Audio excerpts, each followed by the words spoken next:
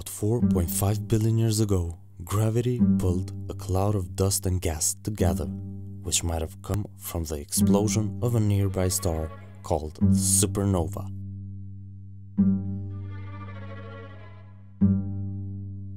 So, this massive concentration of interstellar gas and dust created a molecular cloud that would form the Sun's birthplace. Because of cold temperatures, the cloud began to collapse under its own gravity, forming young stellar objects known as protostars. As gravity pulled the gas and dust together, it made the cloud start to collapse, thus forming a solar nebula.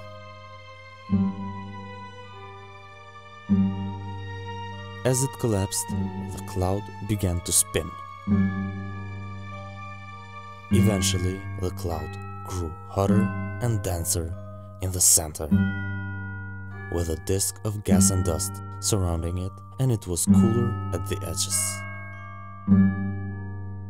As the disk got thinner and thinner, particles began to stick together and form clumps. Some of them got bigger, eventually forming planets and moons. So, near the center of the cloud, only rocky material could stand the great heat, like Mercury, Venus, Earth, and Mars. While in the outer regions of the disk, icy matter was settled along with rocky material, where gas giants like Jupiter and Saturn formed.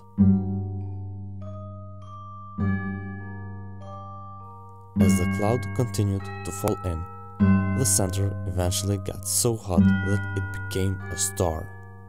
Today, we call it the Sun. The new star blew most of the gas and dust of the new solar system with a strong stellar wind. By studying meteorites left over from this early phase of the solar system, scientists have found that the solar system is about 4,600 million years old.